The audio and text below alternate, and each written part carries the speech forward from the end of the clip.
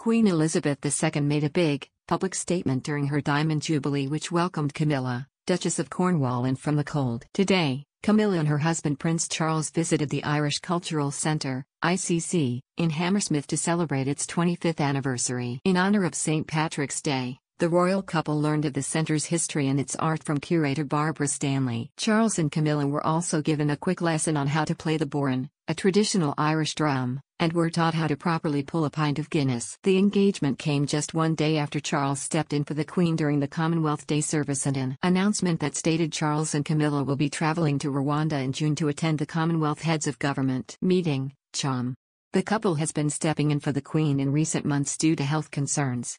Having recovered from a bout of COVID, Her Majesty made the decision to permanently relocate to Windsor Castle, where she has been carrying out official duties remotely. Charles, as the heir to the throne, is the natural choice to undertake key responsibilities while the Queen is at Windsor. Although the Queen and Camilla's relationship was said to have been a slow burner, the monarch has previously highlighted the importance of the Duchess role within the royal family. In 2012, the country celebrated 60 years of the Queen's reign.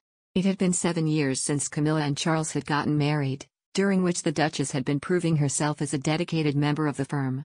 In a bold, public statement, the Queen invited Camilla to join her in the coach for the procession marking her Diamond Jubilee. Emily Andrews, royal commentator, said that this was a turning point for the Duchess. Speaking on the 2020 Channel 5 documentary Charles Camilla, King and Queen in Waiting, she said, when the Queen decided to put Camilla in the coach with her at the Diamond Jubilee alongside Charles, she was very publicly saying, "This is Charles' wife. She will one day take my place and she is the future of the British royal family." And that marked such a turning point for the woman who had bread rolls pelted at her in the supermarket, as the wicked mistress of the heir to the throne. Journalist and broadcaster, Daisy McAndrew added, "Of course it's a terrible cliché to say that a picture paints 1,000 words, but that image tells you that Camilla has come in from the cold."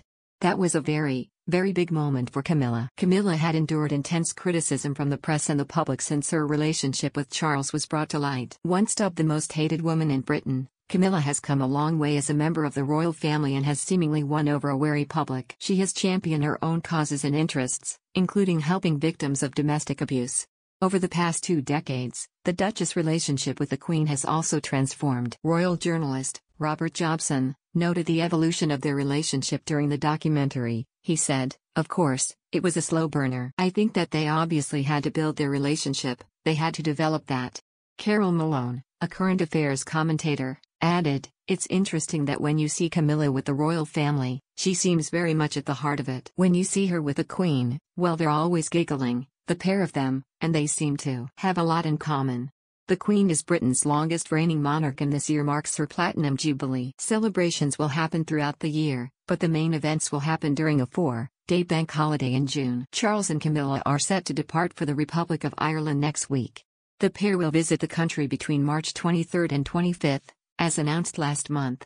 This tour represents one of the 4 being undertaken by senior royals as part of celebrations to mark the Queen's Platinum Jubilee.